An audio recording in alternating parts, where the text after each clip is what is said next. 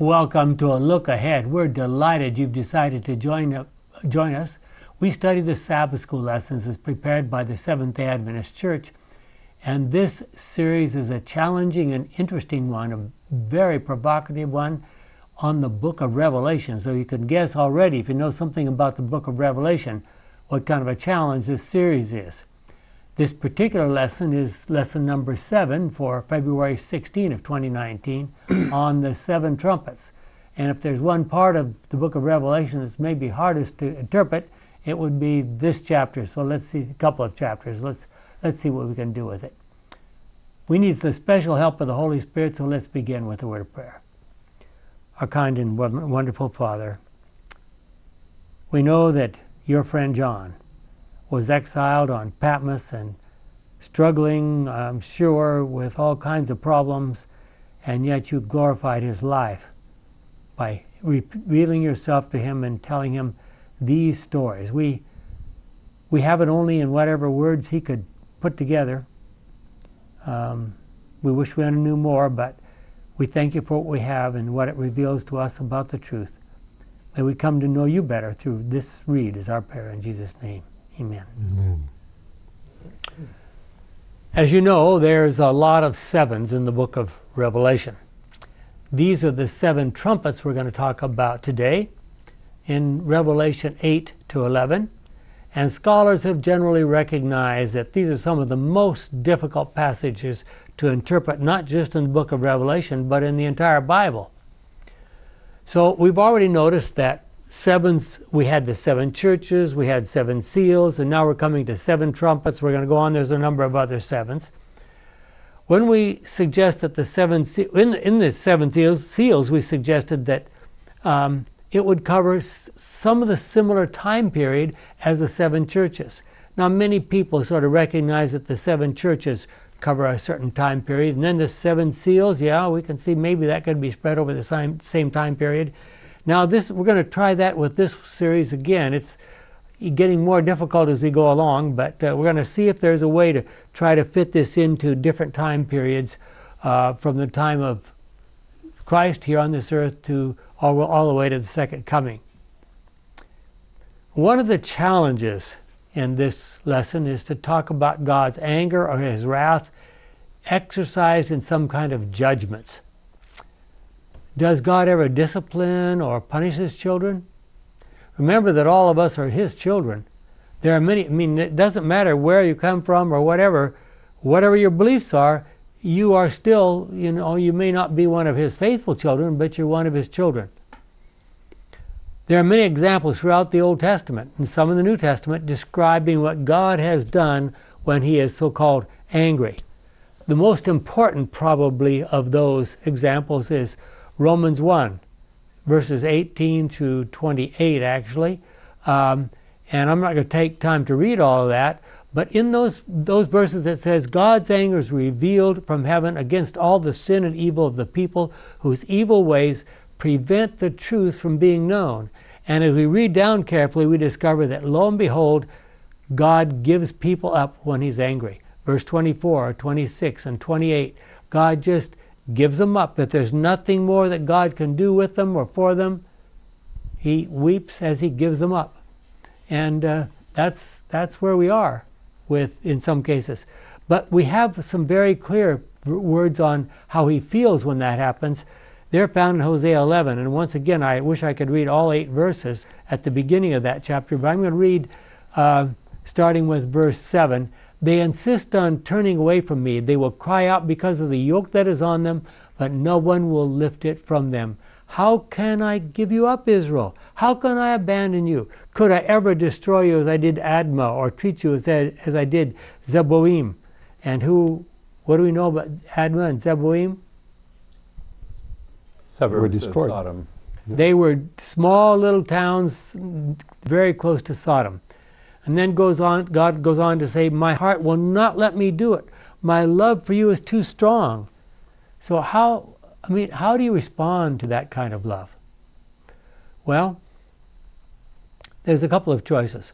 One way is simply to remove his restraint and allow us to reap the natural consequences of our own sinful behavior. And sometimes God does that. He's done it a few times at least. Another way is to remove his protection and allow our enemies to punish us or even conquer us. This happened multiple times to the people in the Old Testament. At the third coming, when the New Jerusalem descends to this earth, God will present his case in review as a grand panorama of the history of the Great Controversy. And those of you who are familiar with Great Controversy, page 666 through 671, you know how it's spelled out there. God will weep as his sinful children perish. And there's some passages like in the story of redemption, page 26, that spell that out. He will then clean up the mess using divine fire to cleanse this earth from disease, sin, sickness, and anything that might pollute in order to remake it like the Garden of Eden. And I'm sure we would all love to be there when that happens. Well, there have been occasions in the past where God has exercised his discipline or punishment on various groups for very different reasons. In Genesis 6-8, God sent the flood on this earth to destroy all humanity, except one family because he was about to lose contact completely with the human race. At the end of the plagues on Egypt, the firstborn were killed as a final demonstration of the fact that the God of heaven is superior to all false gods. And just look at that explanation in Exodus chapter 12, verse 12.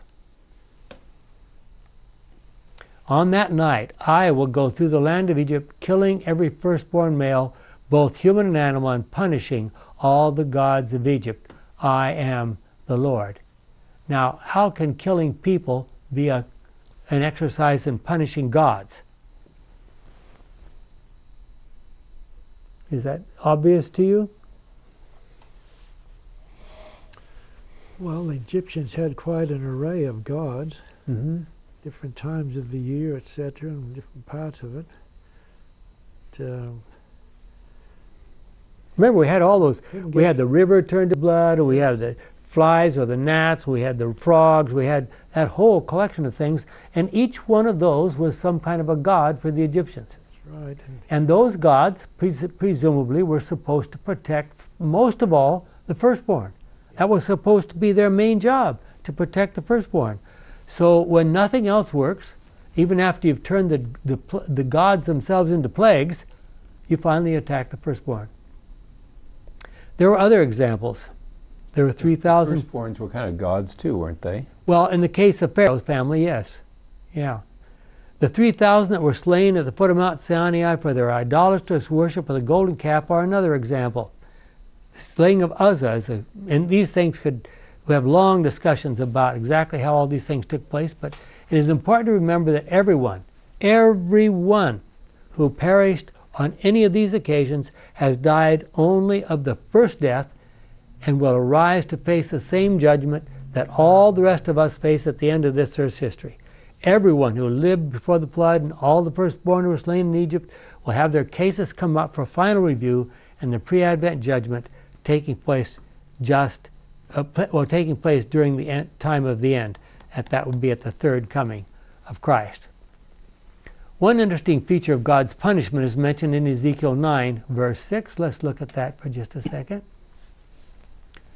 Kill the old men, young women, mothers and children, but don't touch anyone who has a mark on his forehead. Start here at my temple. What does that mean?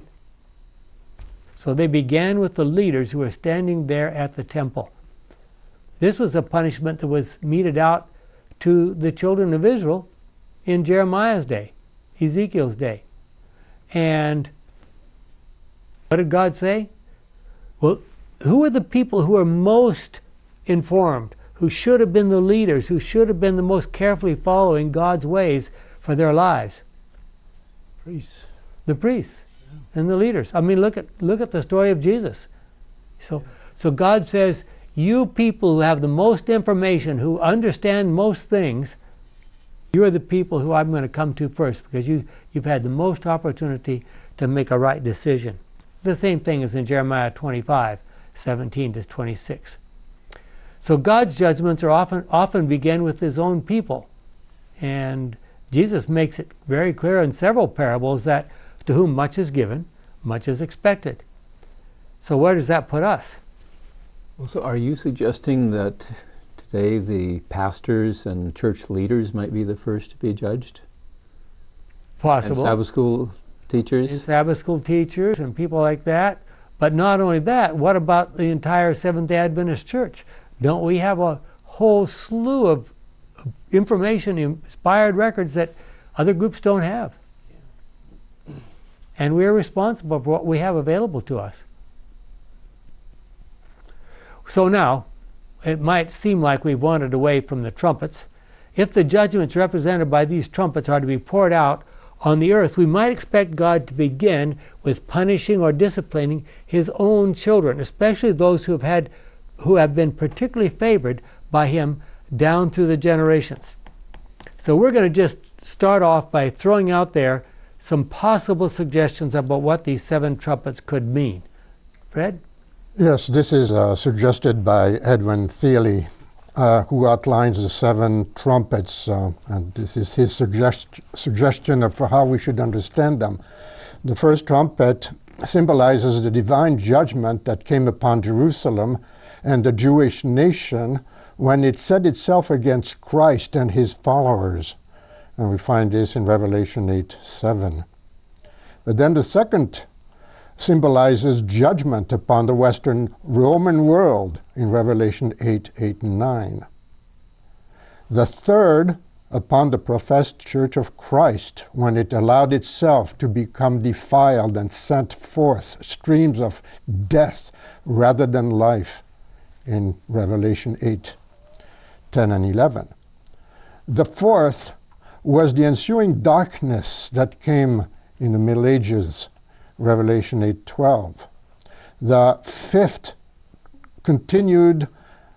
constituted the Mohammedan scourge that swept over the Middle East into Europe, Revelation 8:13, 9 and 12. 9:12, I'm sorry. The sixth consisted of the scourge that continued under Turkish control of large sections of Asia, Africa, and Europe, Revelations 9:13 and 11:14, to 11:14. And the seventh trumpet, that is, constitutes the final terrifying outbreak of human passion and hate that characterizes the final period of Earth's history prior to the second coming of Christ, Revelation 11:15 to 19. And this is found in his work titled Outline Studies in Revelation, Angwin, California. Yeah, thank you. One of the interesting things that many Christians don't seem to know anything about, as Protestants primarily, is that as the Protestant Reformation is rising in Europe in the 16th century, and there's this conflict, and the Catholic Church is looking for every possible way to crush this new uprising, the king, who should have been leading out in that process, is having to focus on fighting the Muslims who are trying to come in from the east. So in a sense, the Muslims trying to come in from the east prevented the Catholics from addressing their wrath against the Protestant uprising, and so Protestants can sort of, in a secondary backhand kind of a way, thank the Muslims for helping them get their start. Well, look at the final end of this. Look at Revelation 6:15 to 17. Then the kings of the earth, the rulers and the military chiefs, the rich and the powerful, and all other people, slave and free, hid themselves in caves and under rocks on the mountains.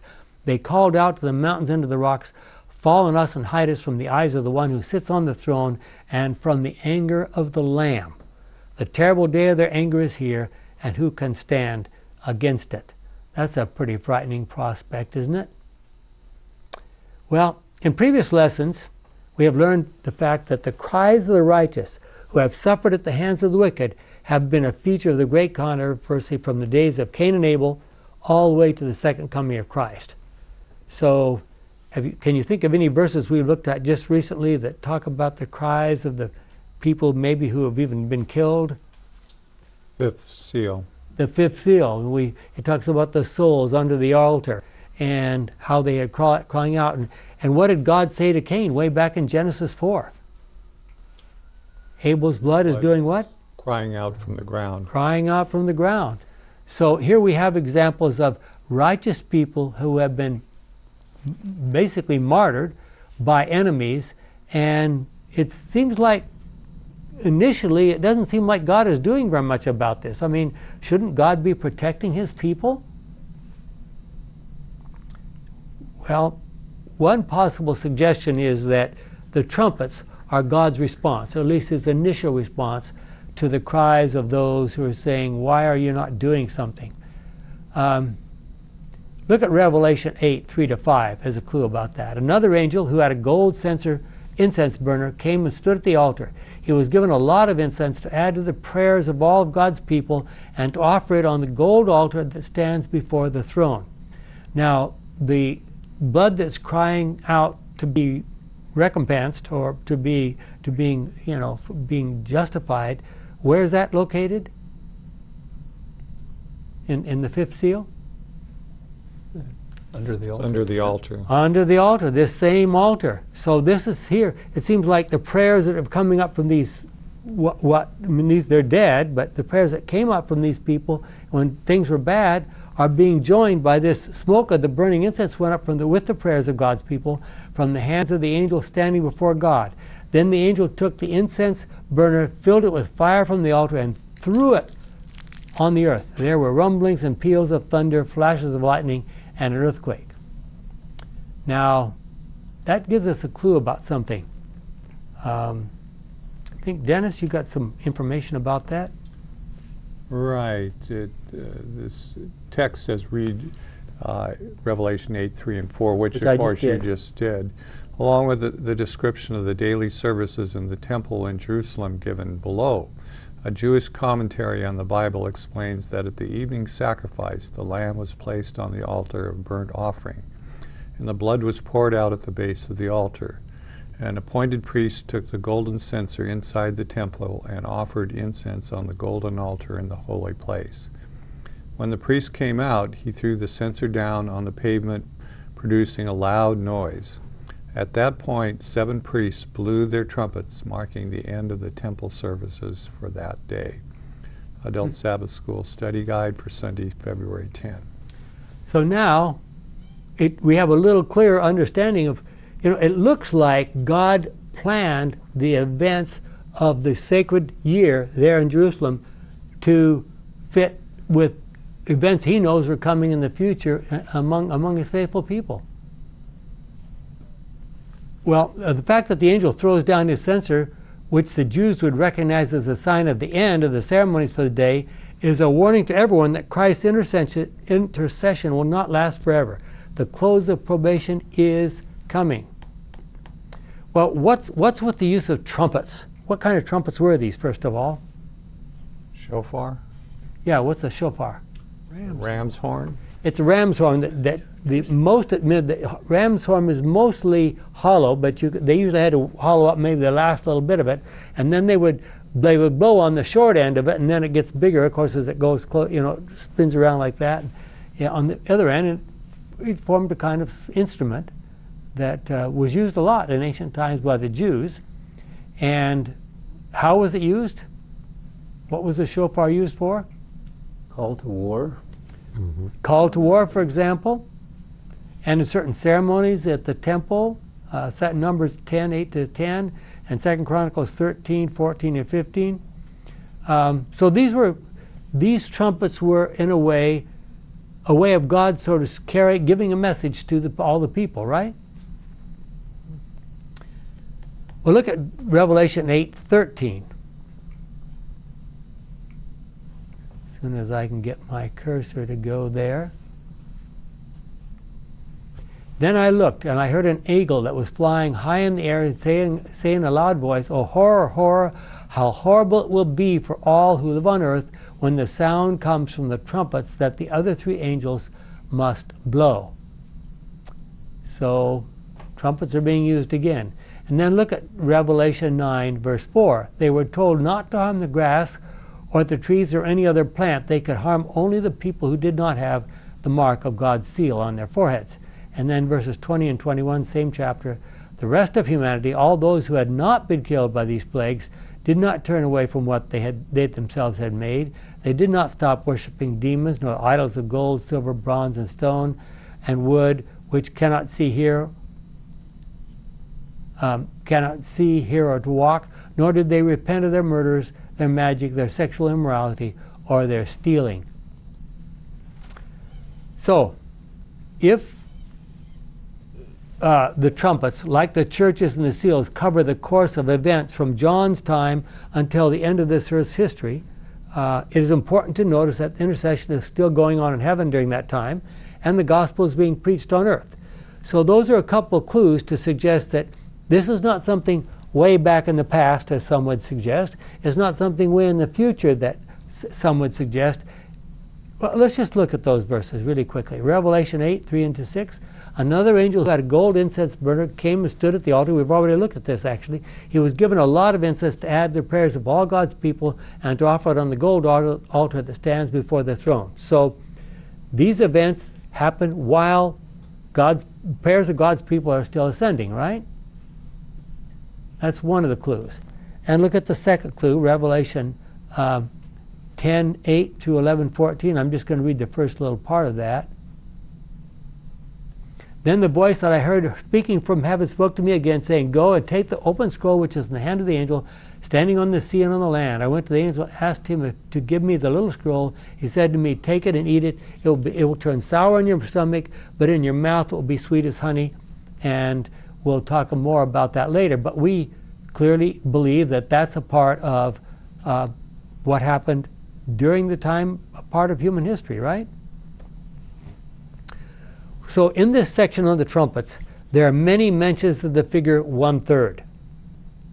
What is the meaning of 1/3? A lot, but not everything. A lot, but not everything. And look at this. In Revelation 12, which we haven't got to yet, then a great mysterious sight appeared in the sky. There was a woman whose dress was the sun, and who had the moon under her feet and a crown of 12 stars on her head. She was soon to give birth, and the pains and suffering of childbirth made her cry out. Another mysterious sight appeared in the sky. There was a huge red dragon with 7 heads and 10 horns, and a crown on each of his heads. With his tail, he dragged 1/3 of the stars out of the sky and threw them down to earth. Now we know by reading along a little bit further, who is that dragon? Satan. Satan himself, and he's dealing in what? Thirds.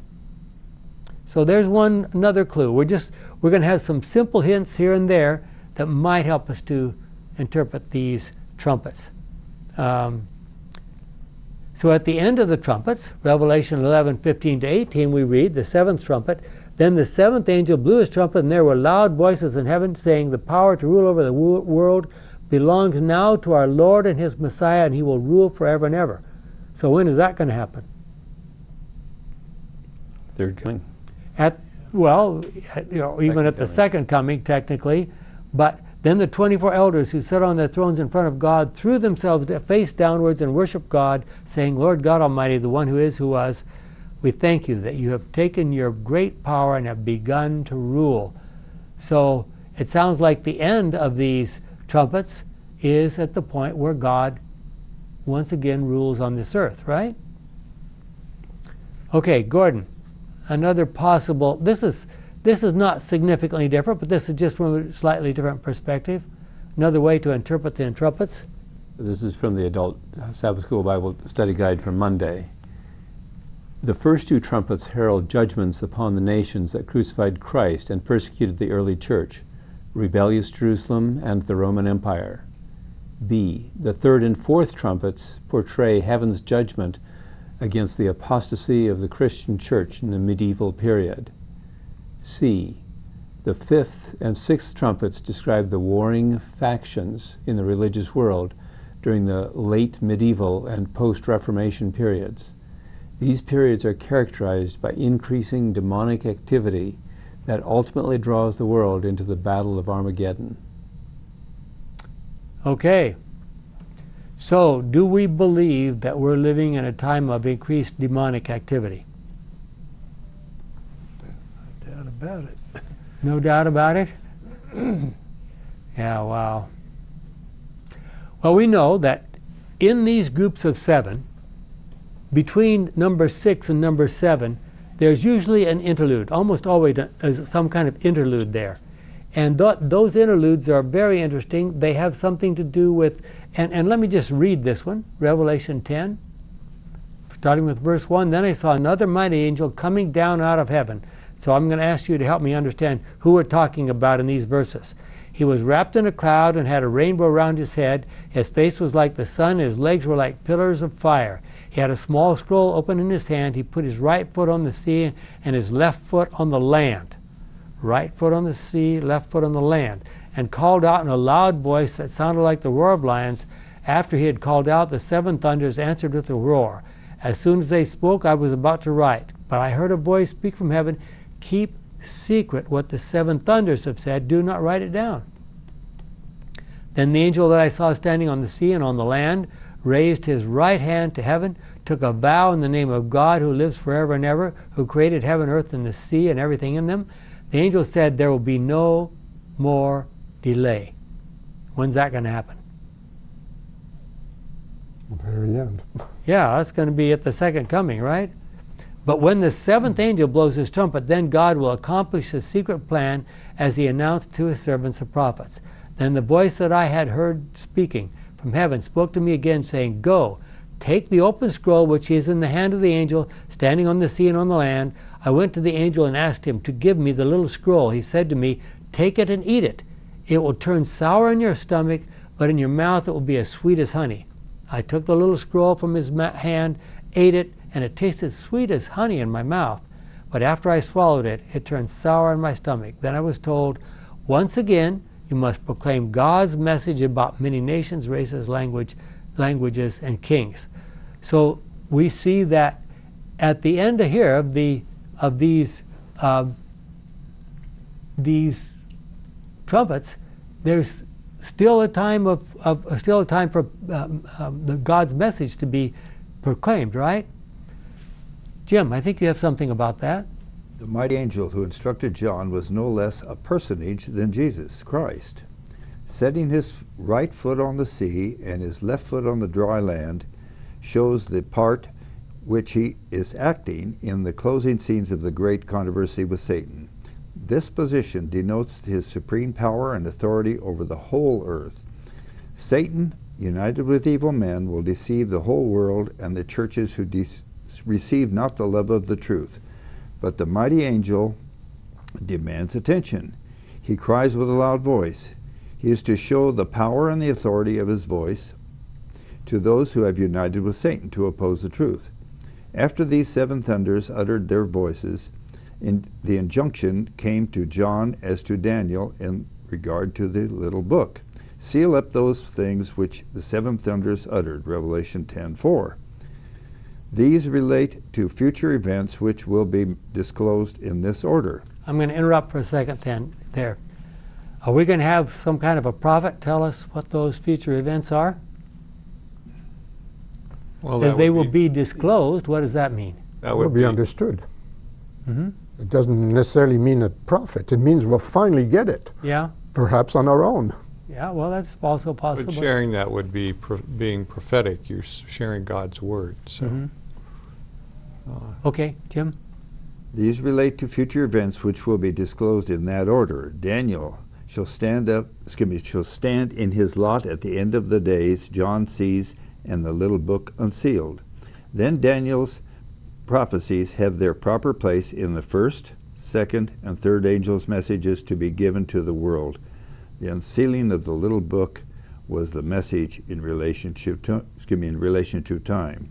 Ellen White's comments in manuscript 59, and it was in 1900. Yeah. Okay. So forth. Well, the fact that Christ places his foot on the sea and on the land, what does that mean to you? Highly populated areas and sparsely populated areas. Because of what we have in Revelation 17:5, where it says waters represent what? Peoples, right? Peoples. So here it sounds like he's shouting out to worldwide, to densely populated areas and to sparsely populated areas. In other words, the whole world is kind of like really.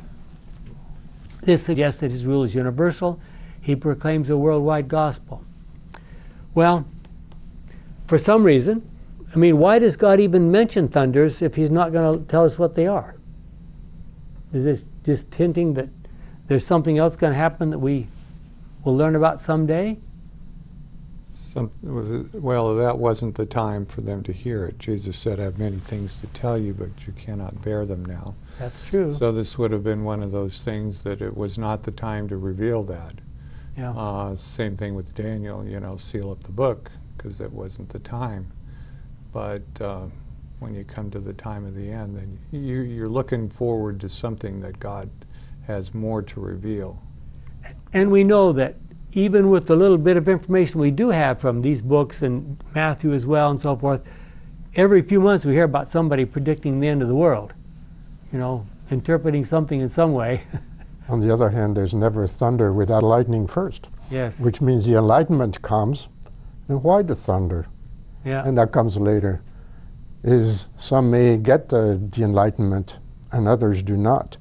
And that causes all the rumbling and grumbling and all the problems that come along with it. Well, look at these words from the book of Daniel, chapter 12, verses 6 and 7. See if they sound at all familiar. One of them asked the angel who was standing further upstream, how long will it be until these amazing events come to an end? The angel raised both hands toward the sky and made a solemn promise in the name of the eternal God. I heard him say it will be 3.5 years. When the persecution of God's people ends, all these things will have happened. Does that sound a little bit like the person standing on the land and on the sea? He raised his hands in a similar way. Well, Daniel mentions specifically a time period of 3.5 prophetic years. That also interprets to what other terms? What other time periods? Sometimes it's 42 months and sometimes what? 1,260 years. 1,260 day years, as we would say. This period of time from AD 538 to 1798 outlines the time during which faithful Christianity was persecuted by the papacy. Now, it's easy to see why we would come up with 1798, but where did the 538 come from? The end of the Ostrogoth Empire. Not kingdom, I should say, not empire. Okay. Well, and that's correct, but what happened that led to the end of that kingdom? Well, there were 3 kingdoms that fell one after the other, and this was the last of the 3. Yes. These were Aryan nations, some of the 10 who had attacked Rome, and what happened there was that the Bishop of Rome had been left more or less in charge of Rome when the Roman Empire officially moved to Constantinople. And on this occasion, I won't go into all the details, but he took a small group of men out of Rome. It was being surrounded by these Ostrogoths, and even though they were enormously outnumbered, they managed to wipe out this enormous army. And all of a sudden, the Pope said, "Wow, I don't need the help of the emperor. I can conquer nations all by myself." And suddenly he had what? He had civil and military power supporting religious ideas. And what do we call that in the Bible? Civil and military power supporting religious beliefs? The unity of church and state. Exactly. But specifically in the Bible, those are called beasts. The beast. Yeah, when you read about a beast, that's what's happened. I mean, look at Babylon. Babylon is a beast. What was Nebuchadnezzar supporting? The worship of Marduk. He tried to force the young men who came from Jerusalem to eat these things because they represented the worshiping of Marduk. And you can just go down to each one of those ancient kingdoms, and they're trying to support some god that they look up to by the use of force, including the Roman Empire. So we know that the longest time period of any prophecy in the Bible is how long? 2,300 years. And it says in Daniel 8:14, I heard that the other angel answer, it will continue for 2,300 evenings and mornings, during which sacrifices will not be offered. Then the temple will be restored. Okay? 2,300 days. Well, lo and behold, when the Pope was arrested in 1798 and a short time later died in prison, and it looked like the power of the Roman Catholic Church was broken, a lot of people started saying, what's going on here?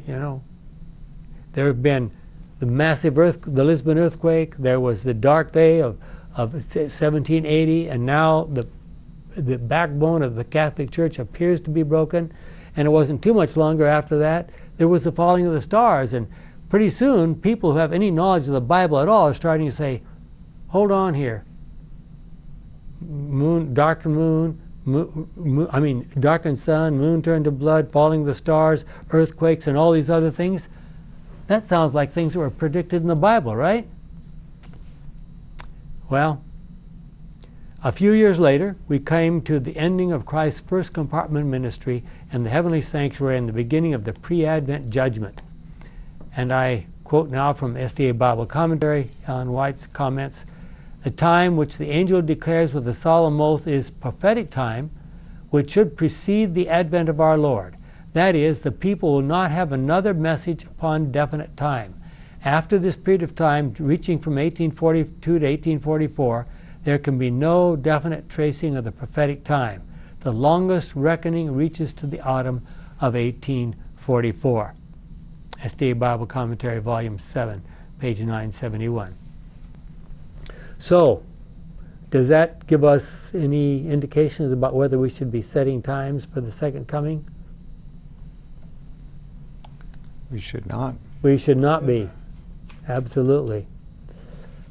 So we've already talked about the little book that he was supposed to eat. And what happened when he ate it? Just to review. Sweet as honey, but turned bitter. Sweet as honey in his mouth and bitter in his stomach. And what do we Adventists think that refers to? Book of Daniel. What? Book of Daniel. The book of Daniel. And what, when the eating and the sweet and the sour, what time? Great disappointment. The great disappointment, which is, remember, this huge numbers of people were out and believing, presumably, the idea that Jesus would come again in the fall of 1844. And then there was that crushing defeat when he didn't show up, and very sour, very bitter, known as the great disappointment. Well, then we come to Revelation 11, verses 1 and 2. Look at those verses. "I was then given a stick that looked like a measuring rod and was told, 'Go and measure the temple of God and the altar and count those who are worshiping in the temple.'" Okay? What does that suggest to you? When you start measuring things, what does that mean? Judging. Often suggests some kind of judgment, doesn't it? There are many similarities between these measurements of the temple, the altar, and the worshippers of the events to the events of the Day of Atonement. I think we have time just to read another 2-3 verses. Look at Leviticus 16. The Day of Atonement is described in Leviticus 16. I'm going to read from verses 16 to 19. "In this way he will perform the ritual to purify the most holy place from the uncleanness of the people of Israel and from all their sins." You remember that in type, the children of Israel would come to the gateway of the tabernacle there. They would confess their sins over the lamb. The lamb would be slain. The blood would be carried, a small part of it would be carried into the temple, thrown at the foot of the altar there, suggesting the idea that their sins were being carried into the temple. Then on the Day of Atonement, remember that they went through an elaborate ceremony, and the high priest would go in finally into the most holy place. He would collect those sins in figure, and he would carry them out and place his hands on a scapegoat, and at least in type, these sins would be transferred to the scapegoat, and the scapegoat would be led by someone way out into the desert, where it would be left to be probably eaten by wild animals. So from the time Aaron enters the most holy place to perform the ritual of purification until he comes out, there must be no one in the tent. When he has performed the ritual for himself, his family, and the whole community, he must then go out to the altar for burnt offering and purify it. He must take some of the bull's blood and some of the goat's blood and put it all over the projections at the corners of the altar.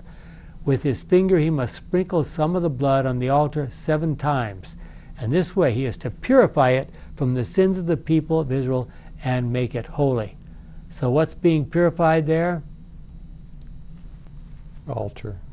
The altar and the tabernacle in symbol, right? Mm-hmm. So, and what do we believe that refers to? The earth. The earth, and what's happening to the earth? Judgment. Judgment. Okay? And we've already suggested that the judgment begins with whom? House of the Lord. Those who are on the Lord's side and from the ancient days. So the ancients at the temple, like that, and down through time. And so we believe that the time is God is gradually progressing, reviewing the names of everybody who has ever lived on this earth, and finding out which ones are safe to admit to heaven and which ones are not safe to admit to heaven. That's the bottom line. Is it safe to have these people live next door to you for the rest of eternity? Then we see two. This is two because God's memory is defective. No. There's nothing wrong with God's memory. He's opening the books of heaven and making it apparent, because we read this already back in chapter 4. Who's watching everything he does? 4 living creatures, 24 elders, 100 million angels are watching everything God does. And you can read about that judgment in Zechariah chapter 3, 1 to 5, and then some on verse 10 as well. And Daniel 7. And in Daniel 7, exactly. So suddenly we see 2 witnesses dressed in sackcloth. Where did those people come from? Or are they people? Well, they're described as trees and lamps. They just seem to have plenty of power and even the ability to destroy their enemies and strike the earth with every kind of plague. So if that were the case, well, shouldn't they be able to just stop anyone who tries to come against them? You would think so, right? But what happens? They're killed.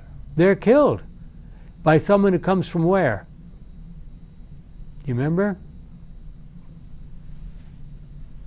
I'm asking you to answer a lot of questions here. Mm-hmm. Look at Revelation 11, verses 7 through 13. When they finish proclaiming their message, the beast that comes up out of the abyss will fight against them. He will defeat them and kill them, and their bodies will lie in the street of the great city where the Lord was crucified. The symbolic name of that city is Sodom or Egypt. People from all nations, tribes, and languages and races will look at their bodies for 3.5 days and will not allow them to be buried. The people of the earth will be happy because of the death of these 2. They will celebrate and send presents to each other because those 2 prophets brought much suffering upon the earth. After 3.5 days, suddenly a life-giving breath came from God and entered into them, and they stood up, and all who saw them were terrified. Then the 2 prophets heard a loud voice say to them from heaven, "Come up here." As their enemies watched, they went up into heaven in a cloud. So, who do we think these things refer to?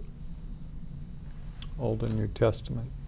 The best witnesses that we can find that seem to fit that description are the 2 parts of the Bible, the Old Testament and the New Testament. And who is it that comes out of the abyss? Satan. Yeah. Satan. Yeah. The beast that comes out of it. Yeah, and he's I mean, that's his habitat, isn't it?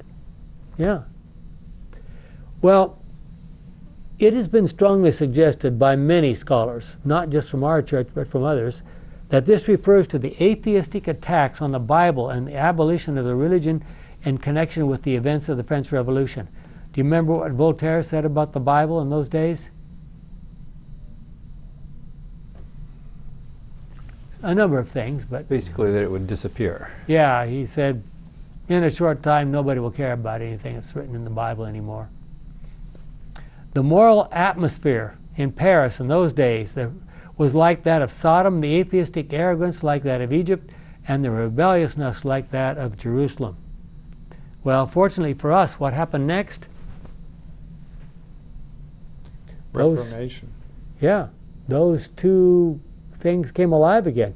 And what does that represent in terms of history? Do you remember?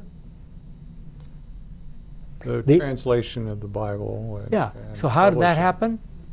Remember that we're talking about the French Revolution happened what years? 1798. 1789 to about up there, and then finally the Pope was taken captive in 1798. The British and Foreign Bible Society and other Bible societies suddenly started working. They said, look, we're supposed to be spreading the gospel to the whole world. Major groups of people in other parts of the world don't even have the Bible translated into their languages. So they got people and they started translating, and when they would translate them, they would print these books and they would carry them out to other parts of the world, and suddenly the Bible's come back alive, right? There's something very important to us as Adventists that happened at that point in time. We mentioned earlier in one of our Sabbath school discussions. You remember what it was? What did the British and Foreign Bible Society do? This is a A. If you want A in the class, what? Translated the Bible into modern language. Yes, they did. They translated the Bibles into modern language. They did something else.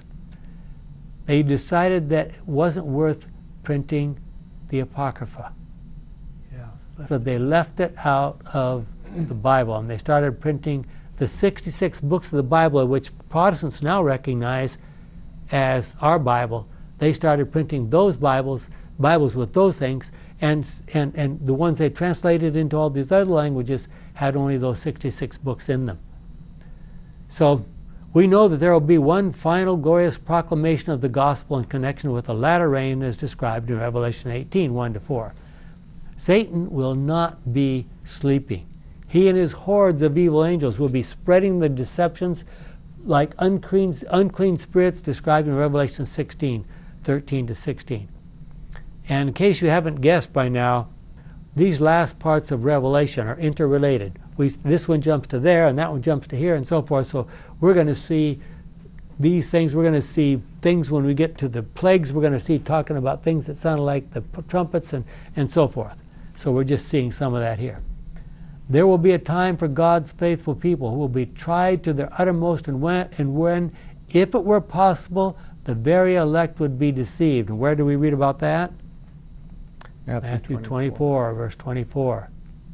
After all these terrible events portrayed in the 7 trumpets, we come to a time when God again takes control of the events, even here on planet Earth. Now, when was the great controversy won? At the cross. At the cross. So certainly, if you want to stretch out a little bit, by the resurrection. Yeah. So why has he waited for 2,000 years?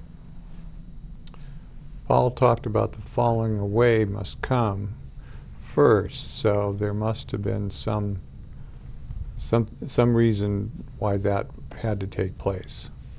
And who has claimed to be the ruler of this earth for all that time? Satan.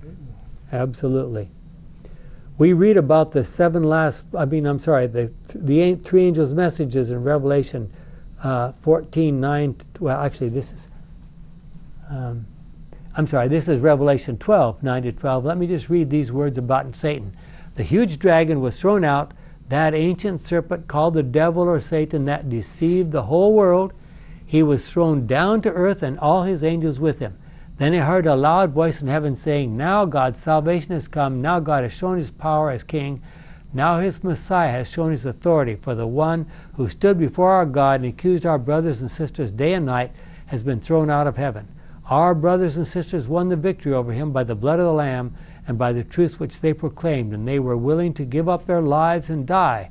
And so be glad, you heavens, and all you that live there.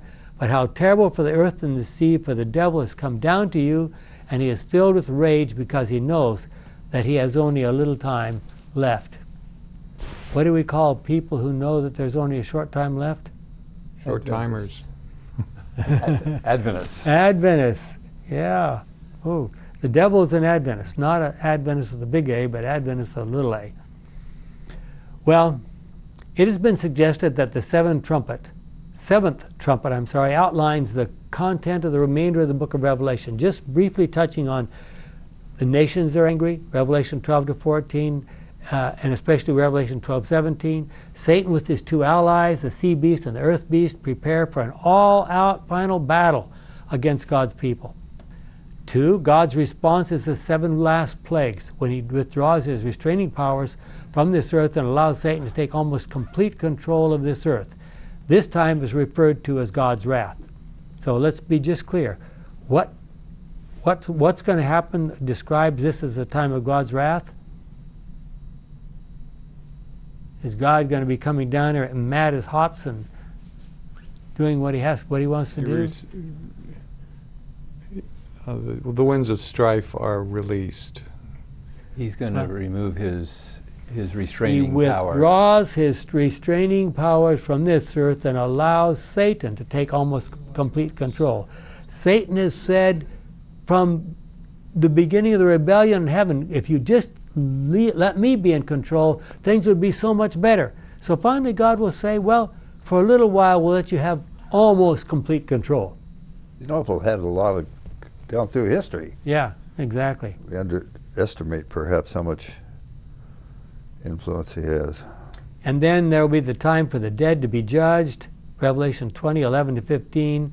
The reward of God's people is finally shown, Revelation 21 and 22. God destroys those who destroy the earth, Revelation 19:2, shows that the end time Babylon is judged because it destroyed the earth. How does that work? How does Babylon destroy the earth? Fighting amongst themselves, I guess. Mm-hmm. Well, yeah, and The spirit of Babylon is destructive. yeah. Confusion. False concepts of God, Yeah. which is ultimately destructive. Mm-hmm. Well, the final act in the great controversy will be when God at the third coming shows that panorama in the skies. Everyone, both the wicked and the righteous, realize that there is nothing more that God could have done to save anybody. The destruction of the wicked, including Satan, will be the result. Revelation 19 spells out in some detail how the judgments will take place. So, we've said Revelation 8:2-11:18 are the seven trumpets. The seven trumpets talk about God's dealing with his children who belong to other religious movements. Between the sixth and the seventh trumpet is that interlude from Revelation 10:1-11:14 that gives a brief description of the challenges God's faithful people will face. As we have suggested, the seven trumpets seem to be an answer to the prayers of the saints that in the fifth seal. It will be judgments on those who have persecuted Christians and thus probably affects primarily the opponents of God's people throughout Christian history. So we have attempted to try to pick up a few hints here and there that let us nail down what these seven trumpets might refer to.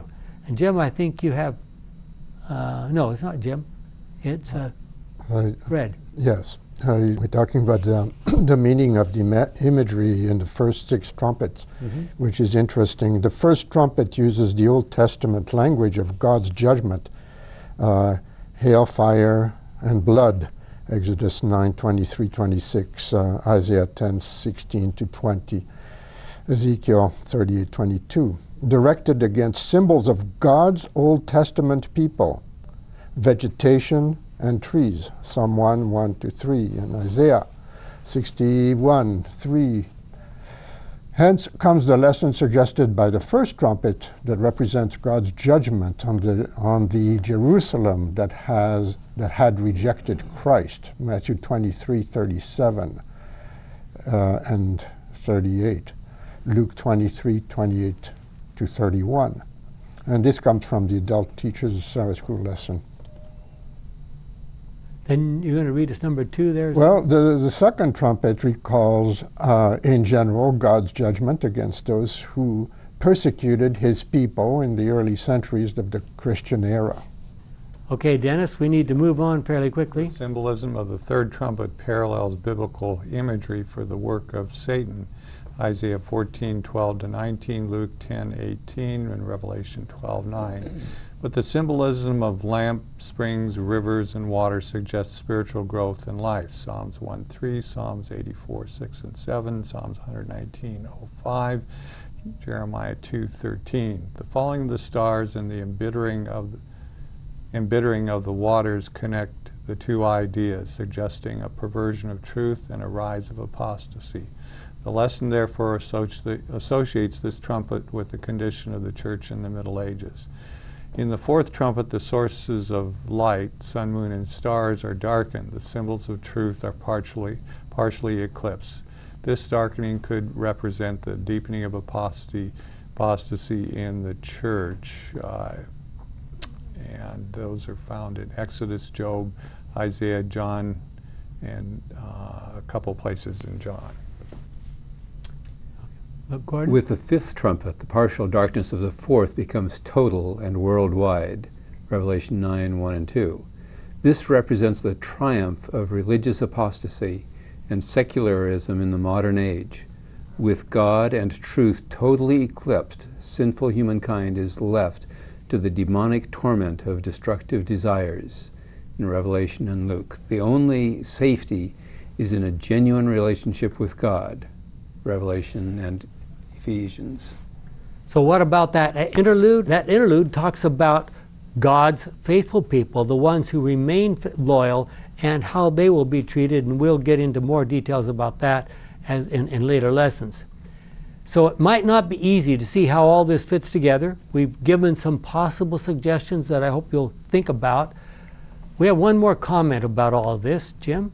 The judgments of the first two trumpets fall on those powers that combined to crucify Jesus: the religious authorities of Jerusalem under Caiaphas and the Roman civil authority under Pilate. What does this fact tell us about opposition to the gospel? Opposition to the gospel tends to come in two distinct forms: opposition from inside the church and from outside the church. Jesus was crucified, then the leaders of Israel inside combined with the outside forces, which is Rome. The greatest opposition often comes from those who profess the same faith but are really wolves in sheep's clothing. So in this lesson, we have covered a great amount of material, and we've made some suggestions about how these things might play themselves out. If you'd like to look at all these references, we went through them very quickly. You're more than welcome to go to our website at theox.org. That's theox.org, and you can get our handout there. It takes some work, but you can see if you go over these things carefully and you can recognize how many references there are to the Old Testament. You can see how someone who was very familiar with the Old Testament would start seeing a picture developing that will help us to focus our attentions as we work our way through the rest of the book of Revelation. Our kind and wonderful Father, we thank you so much for the privilege we've had of studying this material, even though it's challenging and sometimes it's not always completely clear. We know that this section of Revelation is particularly difficult to interpret and to fit everything together. But we thank you for this opportunity we've had to look at some possible suggestions. Give us clear minds as we think about them, is our prayer in Jesus' name. Amen.